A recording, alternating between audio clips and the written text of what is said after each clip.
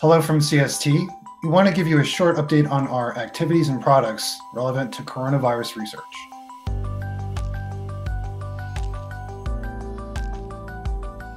I'm going to bring in our Chief Scientific Officer, Robbie Polakiewicz.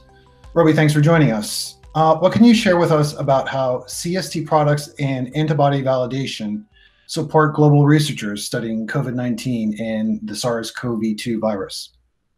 We have dedicated a lot of effort to building a lot of tools for studying the virus itself. So we're building, again, proteins and antibodies to different pieces of the virus that could be very important for understanding the biology of the virus, for testing it, tools that could be used or incorporated into diagnostic tests, serological tests or viral tests or some other type of assays that will be very useful to understand the virus, to help diagnose presence or not, and also to aid in the process of new therapies and vaccine development particularly. So we're very, very heavily involved.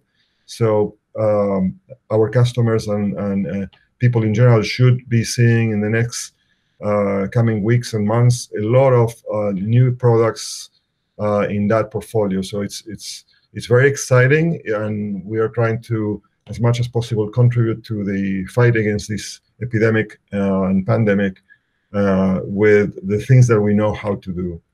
And just to finish answering your question, Ken, is all of this we're doing remaining very faithful to what CST has been, which is top quality. So we are known for the highest quality reputation in the marketplace. And I think this is particularly important now because, again, there is such a big rush to help and to do things. There could be a lot of tools, and we already unfortunately heard that many diagnostic kits are not working. So there could be a lot of things that in the speed to get to market and speed to help, perhaps the quality is not ideal or is not the best. So we will not do that. We will perhaps be a bit slower, but we will make sure that everything that we put out for researchers and clinicians and general scientists to use will be of the top possible quality. So that will be our commitment and our contribution. So at a high level, what are some of the most important focus areas for researchers studying COVID-19, and what kind of questions need to be answered in order to better understand the host immune response?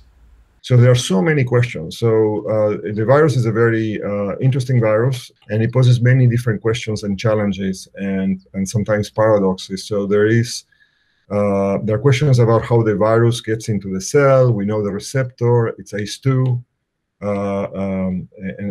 and we know a little bit of how it does, how it replicates, but there is a lot of mechanistic information that is still not known, and that mechanistic information will help develop perhaps therapeutics, drugs that inhibit the replication of the virus, or drugs that inhibit the entrance of the virus to the cell. So that's one aspect of it.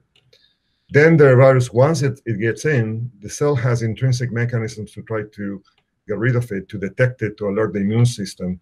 So there are signaling pathways that participate in that, and people will be very interested in finding out what happens, how the virus works, how the virus manages to evade those mechanisms. And now the immune response, the host immune response comes to play.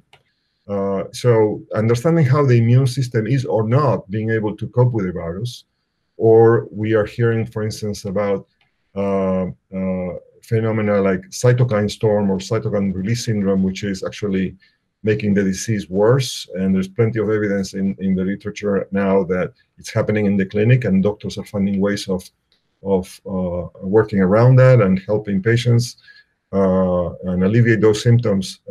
So those, again, this is perhaps an overdrive or exaggerated immune host response against the virus. Understanding how that works, why certain people develop that and others do not. Those are key questions that are going to be studied for years to come. So, and you need the right tools to do it, and that's what we'll be playing. Can you tell us a little bit about why the validation of antibodies and reagents is especially important for COVID-19 related research? The speed to get data, the speed to publish, the speed to commercialize sometimes leads to bad behavior or bad tools, poor quality reagents, and we think that's a problem. And it's as much a problem or even bigger problem now, where really good answers and good solution and good solid experimental work is necessary to be able to get us to a vaccine, get us to a therapeutic that can help fight this disease. So it is as important as ever that research use very well validated tools, because again, then they don't have to go and repeat something. There's no waste of time, no waste of money. So that's very, very important, much more important than ever, I would say.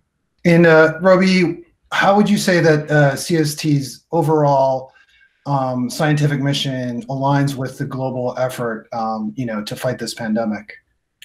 We are here to enable scientists advanced research, particularly biomedical research, and enable scientists find new treatments and new cures for diseases that affect human society. So it couldn't be a more evident today or more important with the current pandemic. So obviously we spend a lot of effort in studying ourselves and in developing products for cancer, for instance. Also in developing products for other metabolic diseases, neurodegenerative diseases, inflammatory diseases, which this virus creates to a degree, a kind of inflammatory disease in the most extreme cases.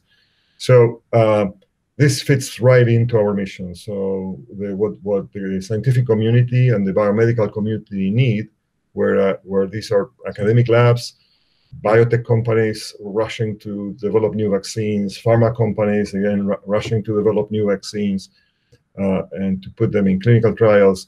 What they develop is the highest quality tools, the highest possible quality tools to make sure that the research goes forward and without a hindrance, right? That they don't really spend time on bad reagents or bad experiments that then set them back, particularly in a time of like this, of such an urgency to really find a solution to this pandemic and getting all of us back to a normal life and back to work.